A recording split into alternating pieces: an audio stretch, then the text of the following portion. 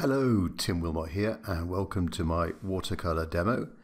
This time a painting based on a photo sent to me by one of my subscribers. A little while ago I did a rainy scene based on a photo someone had sent me, and I did then request anyone that's got any interesting photograph that might be suitable for a watercolor, a future watercolor video, please send one in. So this is the second one I'm doing, and this this photo has been kindly sent to me by someone called Lusia, and it's a picture of a pretty town in Brittany, France called Vitre. I think I'm pronouncing it fairly correctly. V-I-T-R-E. So what struck me about this this scene is its suitability for a watercolor picture, because we've got nice nice tonal values. So for example, we've got a very light area down in the bottom of the street level, and then lots of dark shadows where we've got the different levels of the building, very dark on the right hand side. Nice sort of framing as well for the composition. We've got the right hand side of this building, and then the left hand we've got the shadow going up the wall, creating a nice border on the left hand side. So nice range of tonal values, the lights and the darks, and I try to look at a picture and think, well, where is it darkest, where is it lightest, and maybe have those two areas as close to each other or adjacent if I can. Also, we've got the cool sky, a bluish sky, nice timberwork patterns on this building, which is sort of reddish color. So a nice we've got the nice cools and the warms, and a bit of a warm feeling to the wall on the left hand side as well. Nice figures, some in the sun, some in the shade. There's a bit of bunting going across the street here. Don't know whether I'll include that, but that's quite a nice thing to have in a narrow street scene, is sort of washing or some kind of banner, or power lines going from one side to the other to connect up the two halves. So it's got a little bit of everything. One big challenge I've got with this picture is the orientation. This photo is portrait layout, which is okay, but for videos I need to be a widescreen. I need to be 16:9 landscape orientation. So I've got to squash or stretch this scene out a little bit and try and invent something on the right hand side there to compensate for the different dimensions. All right, so onto the outline drawing. So the paper I'm using is Saunders Waterford watercolor paper. This is 300 grams in weight, not surface, so the medium texture, not too rough, and the size is 15 inches across by 11 inches down. I've secured it with some masking tape, just DIY masking tape, and the pencil I'm using is a 3B pencil, so fairly soft to do the outline sketch. So starting from the left hand side, thinking about the perspective of the buildings and leading the eye down to the back building there. So again, from a composition point of view, this scene's got it's painting a story. You want to, the viewer wants to explore this street, wants to go down and look at this really interesting building with the tin work. You want to see what's around the corner, left or right. So just an indication of some of the main windows on that focal point building.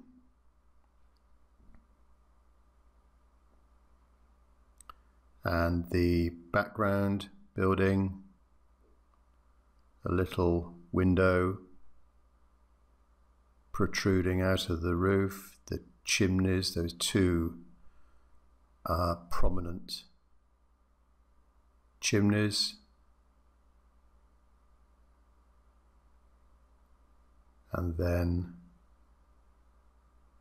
that very dark corner at street level where there's a doorway, some quite dark shadows in there. So I said that I had to compensate for the orientation of the photograph. So I'm actually not sure whether that's too much on the right hand side, but there we are. I've had to stretch the scene out left and right, trying to imagine what might be there over on the left and over on the right, which doesn't really matter too much because they are on the side of the picture, so they're not really a focal point of the composition. So it doesn't matter too much about any details or fiddly little things left and right.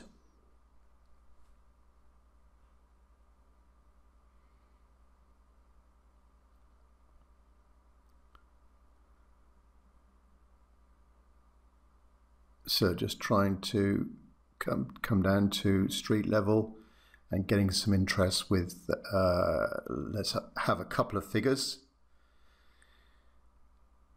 Not too centrally placed, but just sort of off center.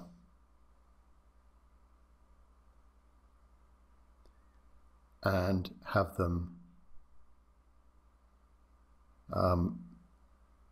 sort of pointing in slightly different directions so that they're not, it doesn't look like a three-legged race going down the street. So just a quick outline of those figures there.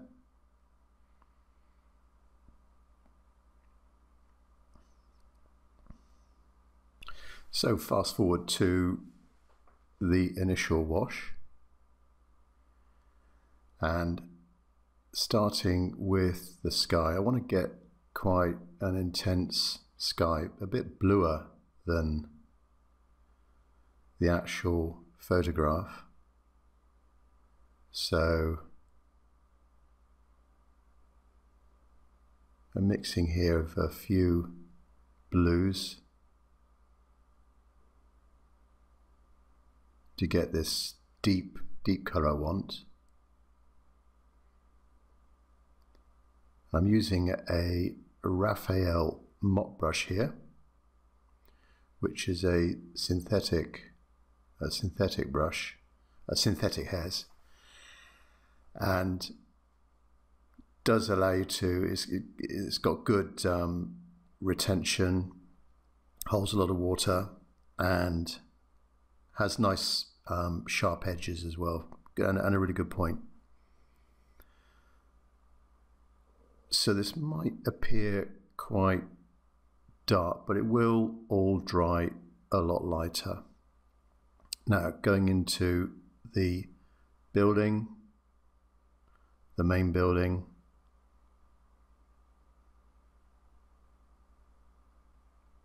it's a sort of warmish light red color, painting over the windows, background, building, those chimney stacks, which is a sort of, they're more of a burnt sienna, brownish color.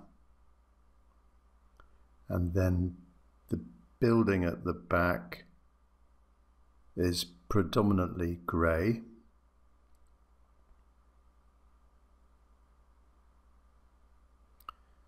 Continue on down the main building, if I can call it that, down to these figures, and a similar colour of the left-hand building.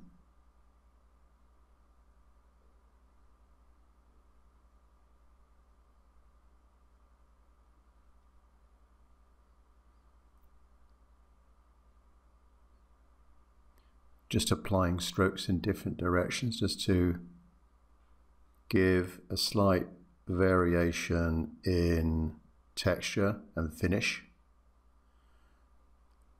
Go a bit cooler down towards the bottom, so I added in a bit of blue there. Go over the figures.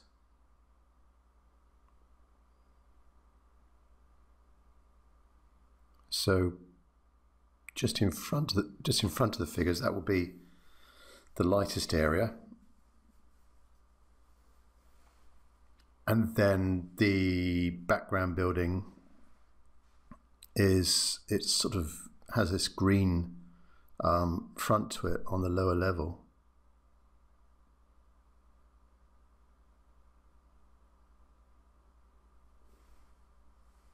Down to street level.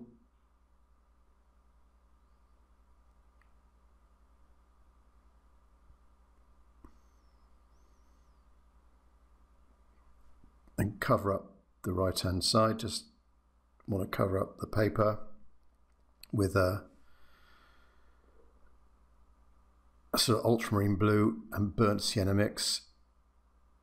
If I could describe the palette to you, the colours I've got, so from the top I've got neutral tint, then second one down is a burnt umber, then burnt sienna, yellow ochre, a viridian green, a cobalt green, cerulean blue, cobalt blue, ultramarine blue, alizarin crimson, cadmium red, then a light red, which you saw me just use there, a light red, and a cadmium orange, and finally at the bottom a lemon yellow, I think it is, or a cad yellow.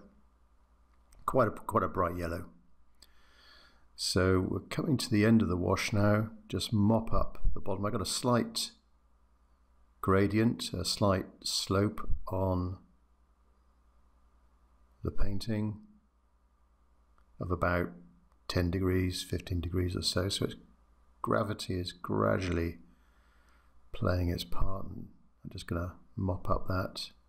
So I've got to let everything dry now, which I would speed up, or I have speeded up the process with a hairdryer, and we get to the next stage, which is adding in some of the darker areas with a smaller brush.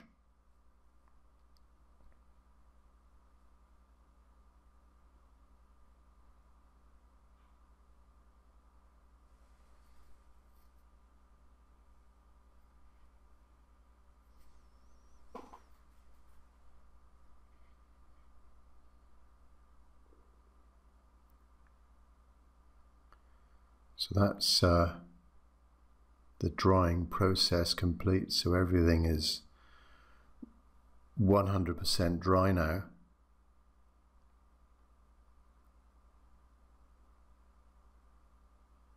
And you can see it's gone a lot lighter, particularly the buildings. They're not as dark as they were.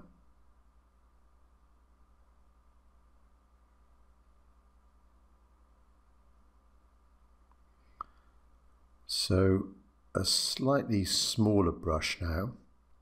It's still a mop brush from Raphael, and this is their size 4, I think it is. So I'm just mixing up their bit of cobalt blue, burnt sienna in the corner of that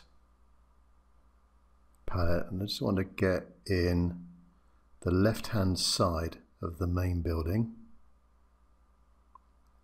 Again, this brush has got a very good point to it, very good, and a very good edge as well. When there's not too much paint on the brush, you get a very nice sharp edge, good for doing some detail work. Like now, I've just turned the brush sort of 90 degrees and got that nice point. Enables me to get a good sharp edge.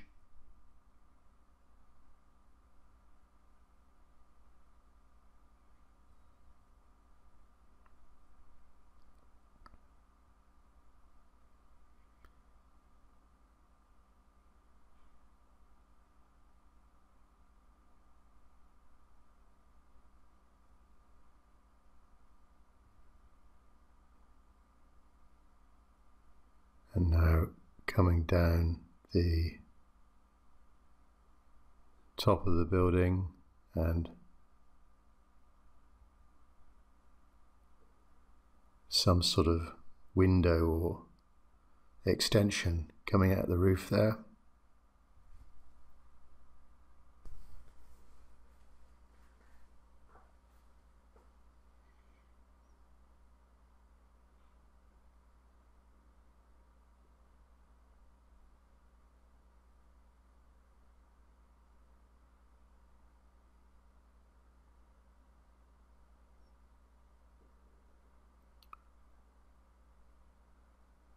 So a bit of the shadow underneath the eave of the roof.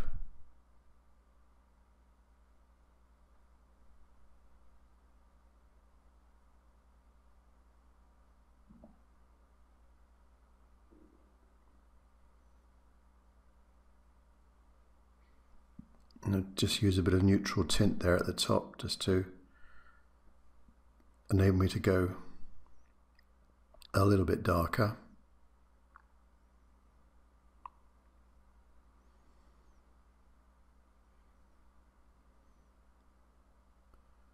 So background building, the shadow underneath the eave of the roof, that's the building that's facing us, and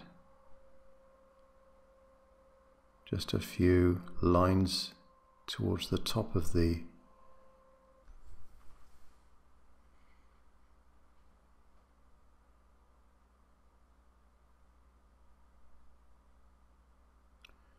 now coming down to the next level, another dark shadow, just a slight 45-degree angle.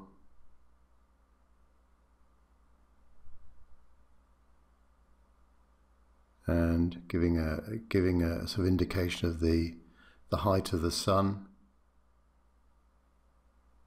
with those angles, and then down to the ground floor level.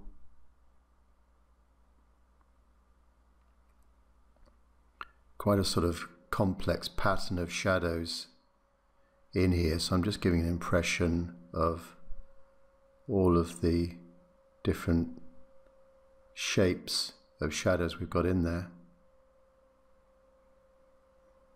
And quite dark, as you can see.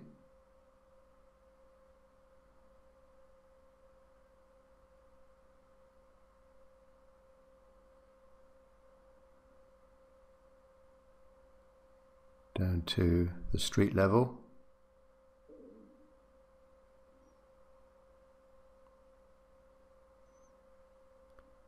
And continuing on to the adjacent building,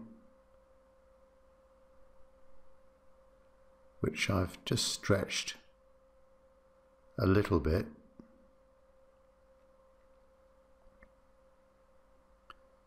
In fact, all these buildings are just a tiny bit wider than they are in the photograph. and then the base level.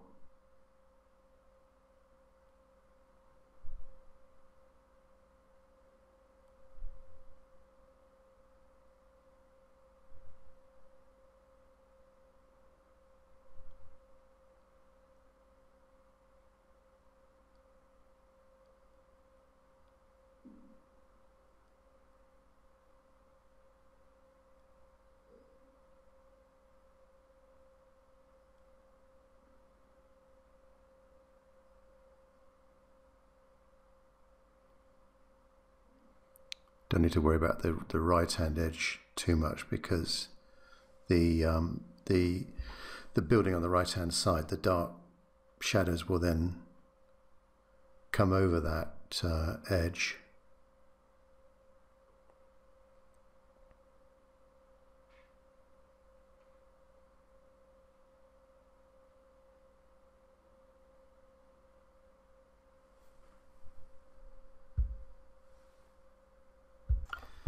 So now for some shadows on the left-hand side, left-hand building.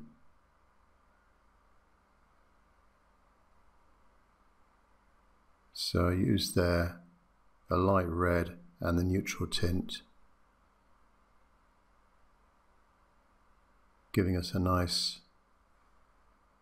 warm shadow, and quite dark as well with that neutral tint.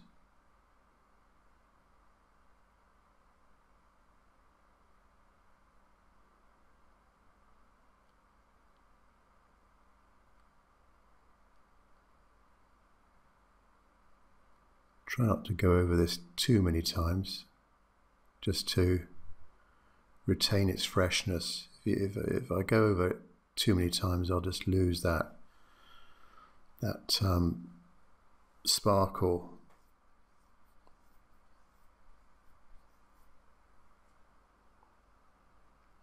And then it looks like another roof window.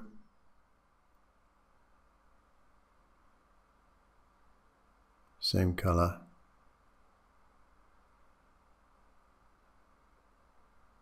And then this fairly big window, which I will briefly put in, not too much detail.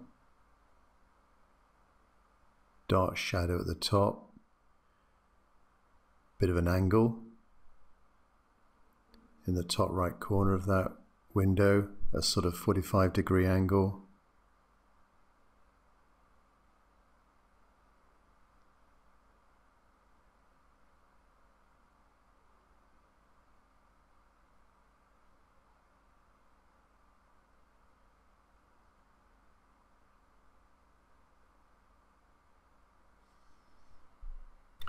Now I'll get into some of the detail timber work, that sort of criss-cross lattice pattern on the front of this lovely building, which is sort of warm. It's like a light red color, and I'll need a smaller brush for this.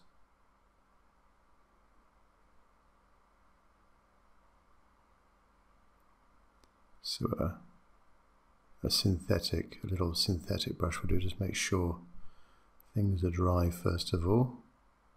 Mixing a bit of light red there, touch of cadmium red just to make it a bit more intense, and then starting top left corner of this building, and not too precise, because you know, it's an old building, and if you look close, there's not too many straight lines, so well, apart from the actual facade, but a lot of the lines are sort of wavy, and I think if I just emphasize that will give it more of the aged look of it. more of a sort of ancient look. And then down to the bottom, street level, around, carefully around this figure. Go over to the right. So there's not too much water in this mix, so it's almost verging on a dry brush stroke here. And then get into some verticals around the windows.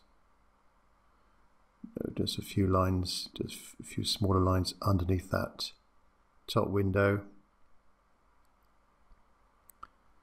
And then repeating that below, trying to,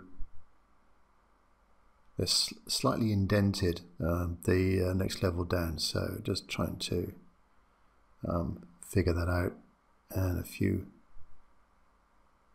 almost horizontal lines, and of course with perspective the lines, the width gets narrower as it goes away in the distance.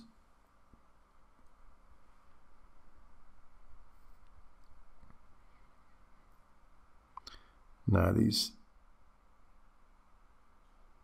lines in between the verticals are not all of them horizontal. You've got like a sort of arrow diagonal pattern to them. So just try and think it through first before committing to paint on the paper. There we go, around that window, that first floor window, and then a few more lines. Not all of them.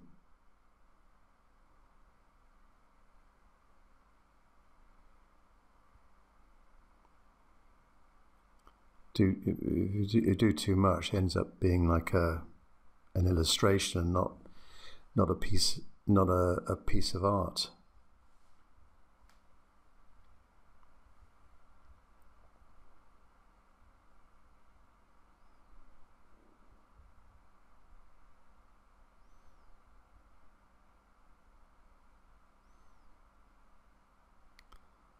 So we've got a drain pipe going down the gap between the main building and the left-hand building.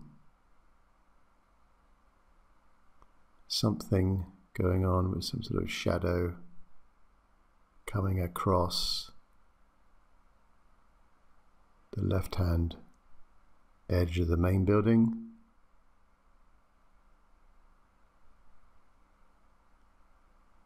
Now these windows, a sort of mix of cobalt blue and cerulean blue.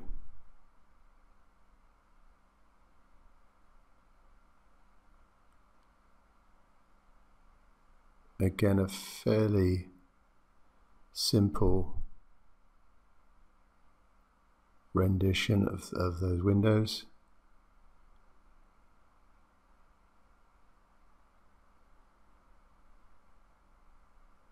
With that blue.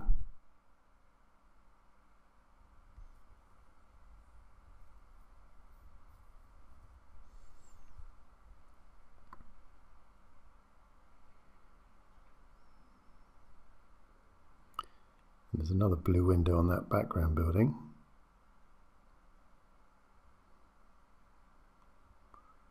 A little bit lighter than the ones on the left.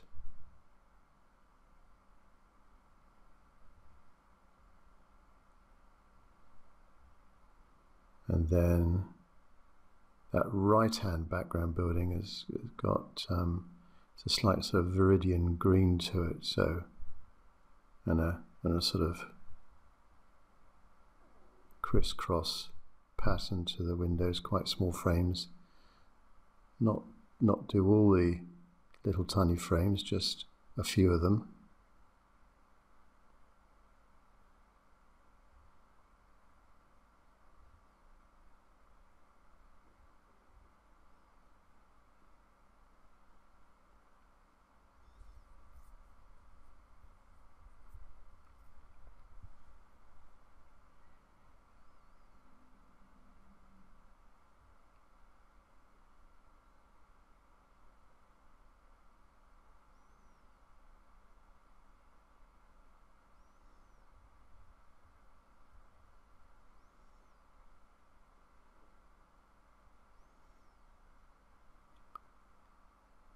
So I needed to go a lot darker, as you can see, with the main building. These darker lines following the line of the roof, and then the side of the building.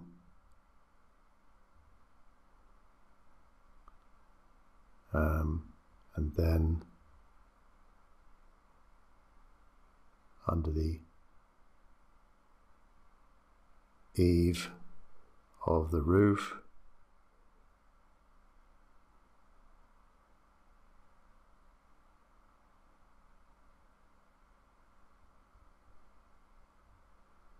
Some kind of funny hole in the edge of the roof there.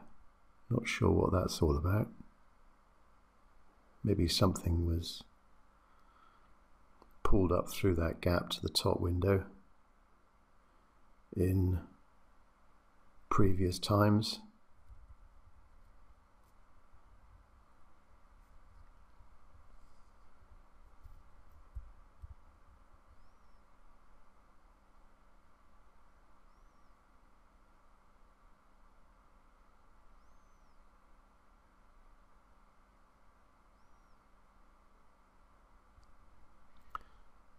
So I've got a slightly smaller brush now,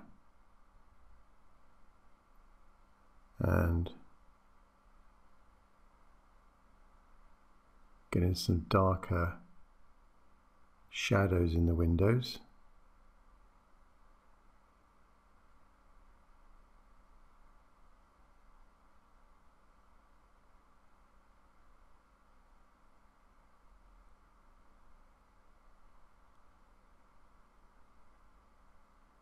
And then underneath some shadows underneath the timber work.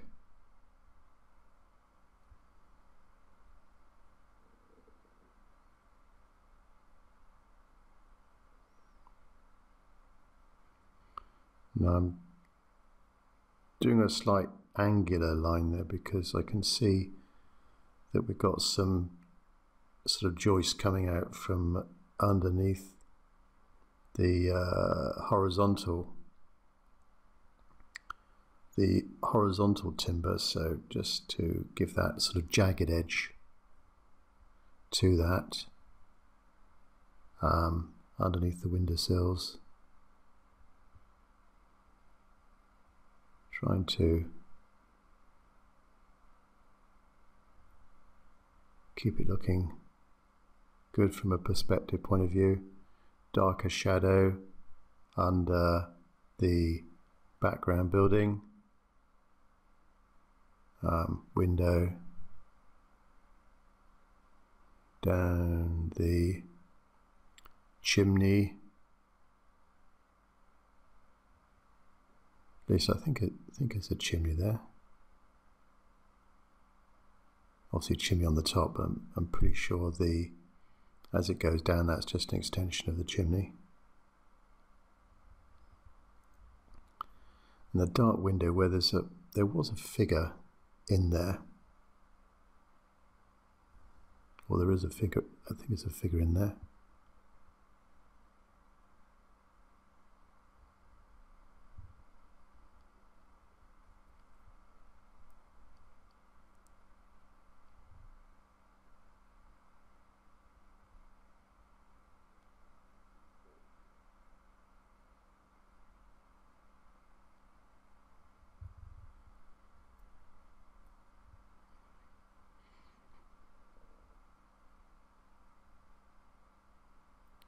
So this is the shadow now on the left-hand building on the ground floor level.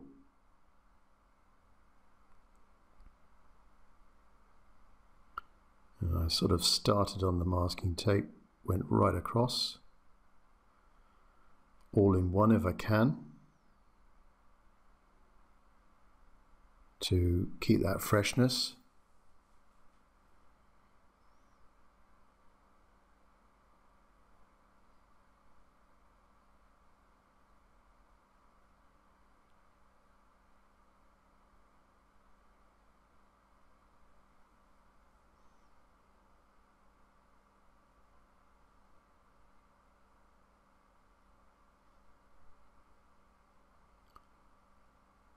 Just add a few more darks to that green doorway in the background building.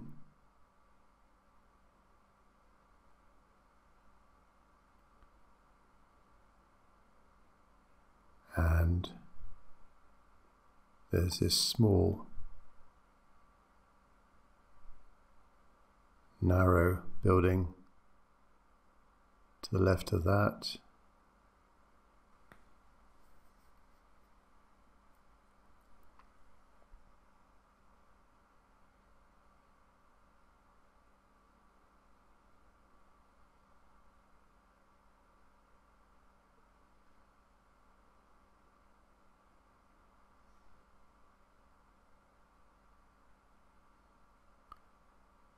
Just add something to the top of that background building on the right. Give some definition to the apex roof. A few more shadows. As I say, don't need to pay too much attention to the right hand side, because that will be we'll cover over that with the dark, the very dark of the right hand building yet to come.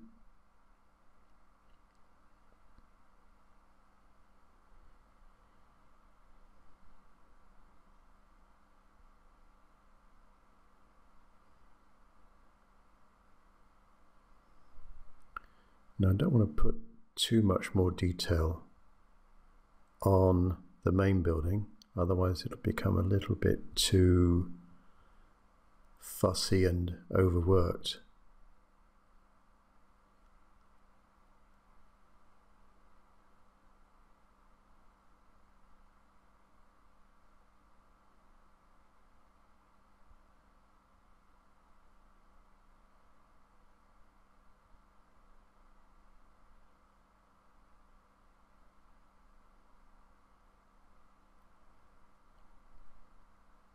Just a few really dark marks there, just to, again, there's some joists coming out from underneath the roof.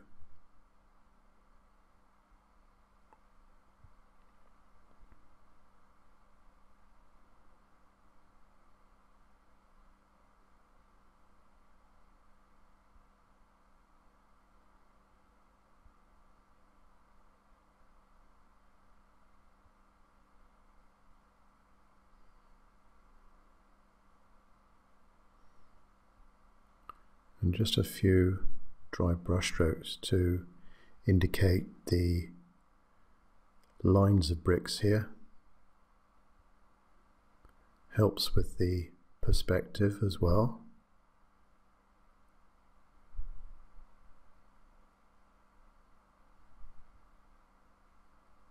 Gives a bit more texture to the wall.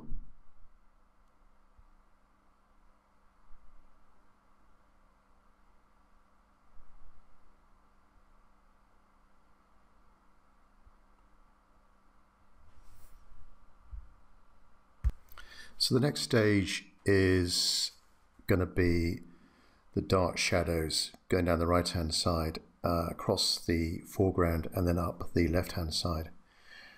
I do want to make sure everything is really dry now, so I'm just speeding up the process with my hairdryer.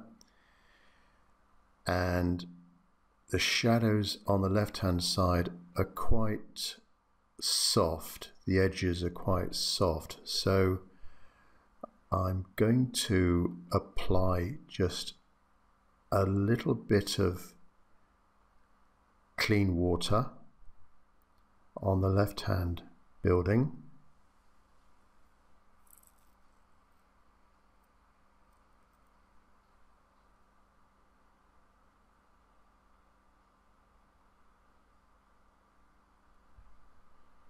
So with my big mop brush, just the outline of where the shadow edge will be. And now quite intense with the start of the right-hand building at the top.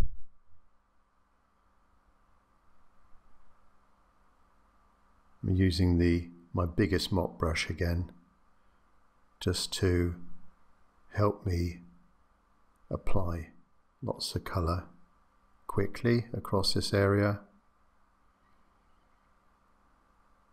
So I really don't know what was over on that right hand side, because I'm having to just imagine what that right hand building was, and there are some angles, some timber supports in there, so just sort of giving an indication of that with those areas left unpainted.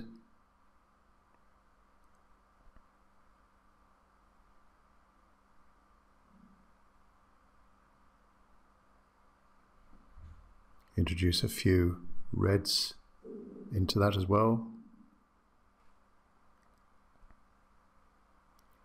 As I come down to street level, and then we're going to go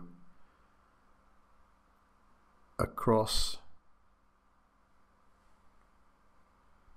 just mop up some of that moisture, was just a little bit too wet.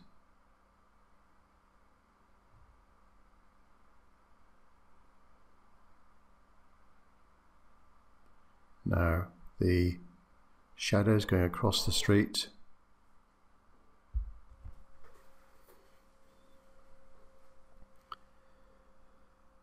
So I'm just using the side of the mop brush, and this particular brush, you can get a really good sharp edge with it as well, provided you've not got too much paint on the brush.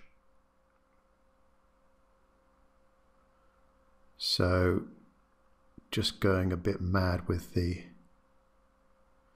shadows here, adding in some blues, different amounts of moisture, and a fairly warm shadow on the left hand side, because the ground level, it's got like a red front to it, so this shade's got a lot of red to it, and you can see there where I dampen the paper, we've got a soft edge appearing.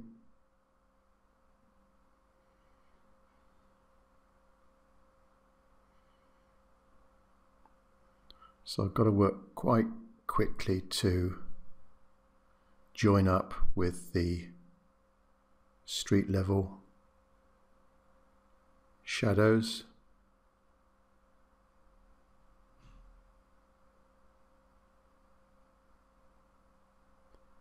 There's a bit of a shadow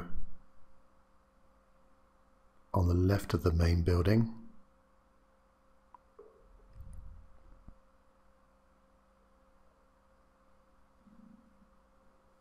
And then under the first level, not too straight.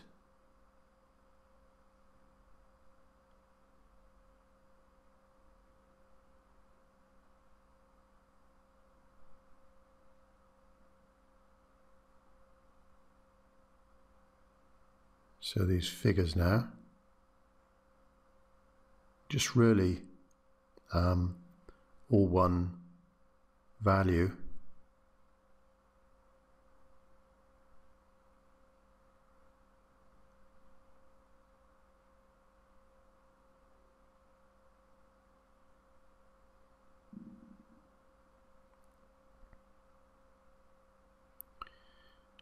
And then after doing the body, the legs come down to the foreground shadows, which is still quite moist, so it's got a nice connection going between the two. And then this figure's companion, pointing in a slightly different angle. Have the legs a little bit different on this one.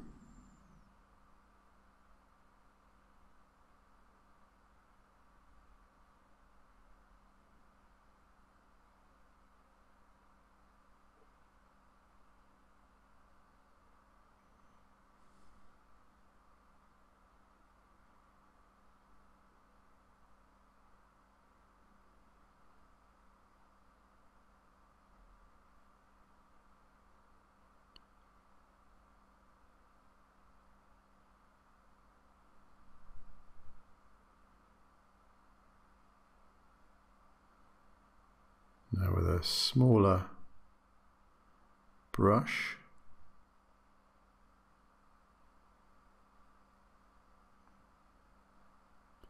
get us some details of that ground floor window on the main building, observing perspective.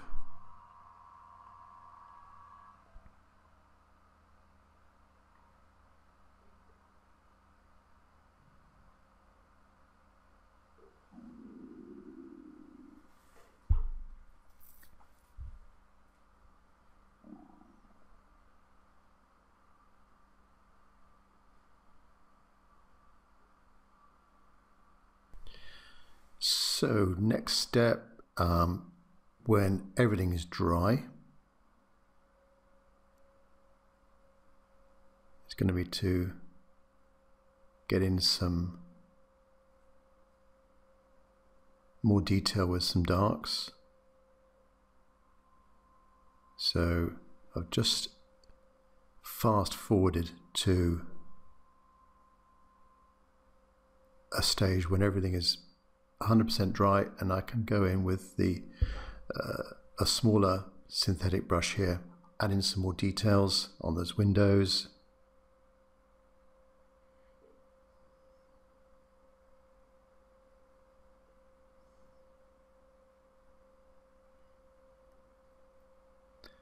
And the ground floor shop front, or whatever it is, of the left-hand building here. Just a few lines, not all of them, because this is on the left-hand side. I don't want to draw a viewer's attention over to that side. I want the attention to be maybe where the two figures are, or just beyond, just to the right of the two figures in the lighter area.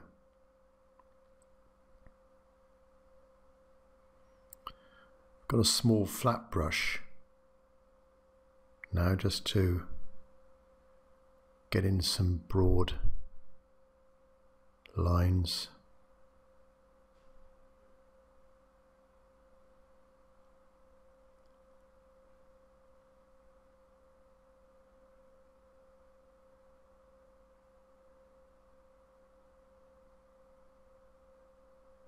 I'm just sort of making it up as I'm going along.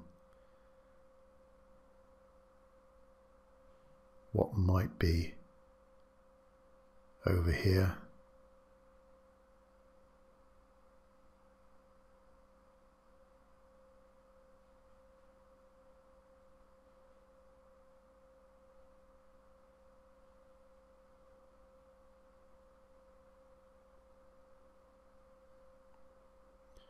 And there are a few little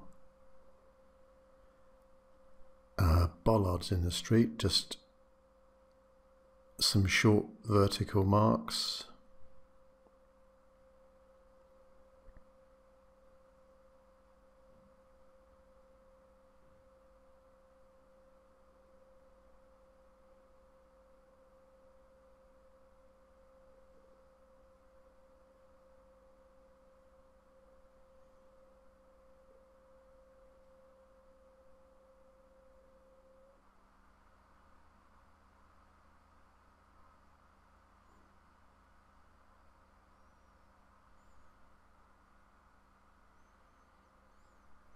And now a few dry brush strokes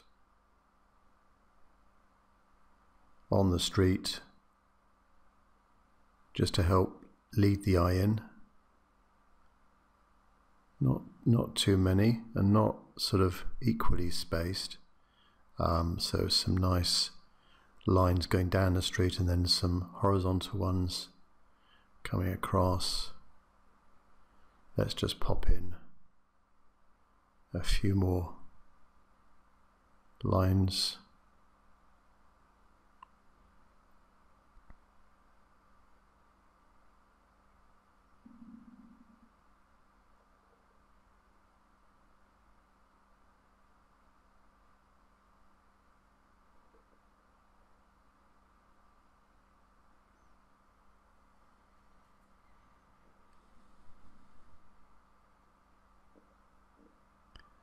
And the base of that window was partly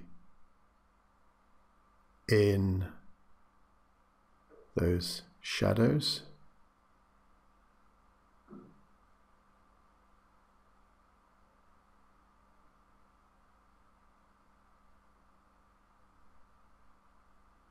A few darker windows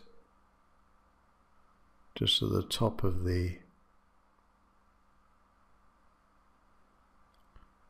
sort of entrance to that shop.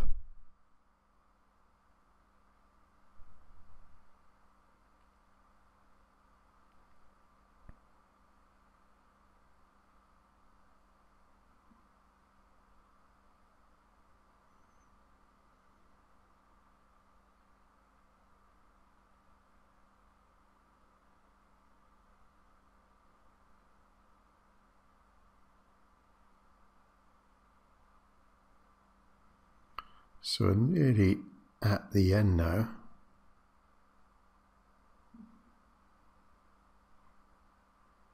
And what I normally do at the very end of the painting is just maybe pick on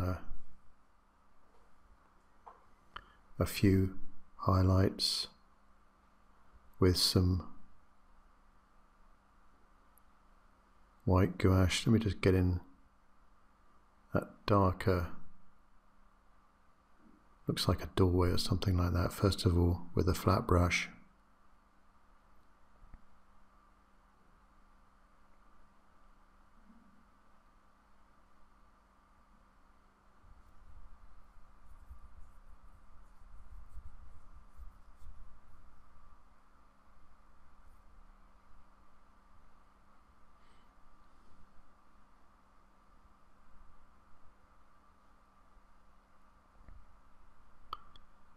So with a little bit of white gouache now,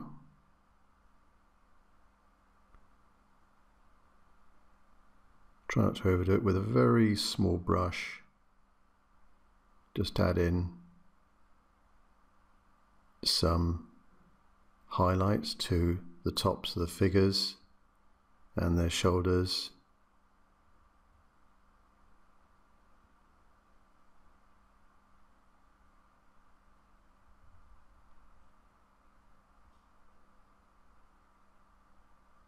Just helps a little bit with defining them.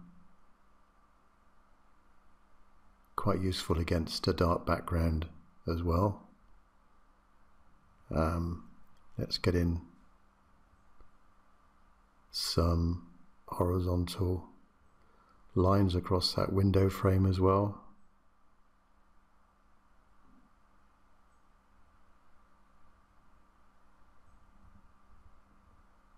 Down the end, tops of the bollards.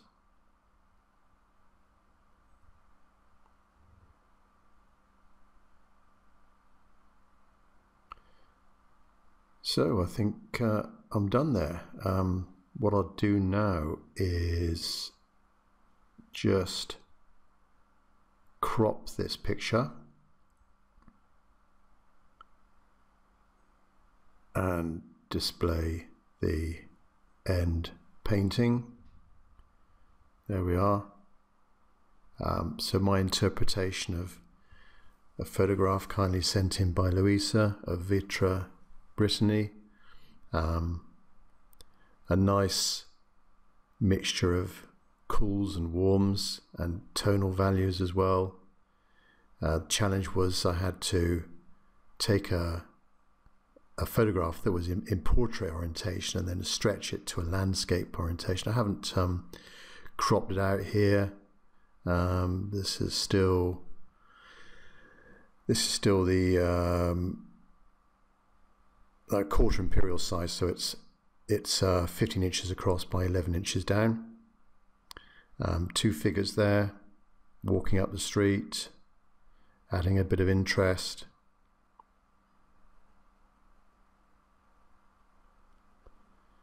So if you'd like to have a photograph, a landscape photograph, potentially for me as a subject for a future video, I very much welcome you sending me something that might be suitable. If you have a look at the videos I've done previously, or if you have a look at my website, timwilmot.com, TIMWILMOT.com, you can see the sort of style I prefer. But yeah, please consider sending me a photograph for future production. I do have a few requirements though. You must have taken the photograph, so you own that photograph. I don't want to get in trouble with anyone with copyright issues or any legal issues. And you haven't sold the photograph to anyone else. I would need the photo location as well. It would be good to give out the photo location.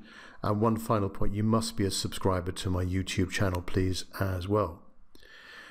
Any comments, please add them below in YouTube comments. Or if you do have a photograph, let's say, please email that to me as a JPEG or similar to my email address, timothywilmot@gmail.com. So that's TIMOTHYWILMOT@gmail.com. So thanks very much for watching, and catch up with you next time. Thanks very much indeed.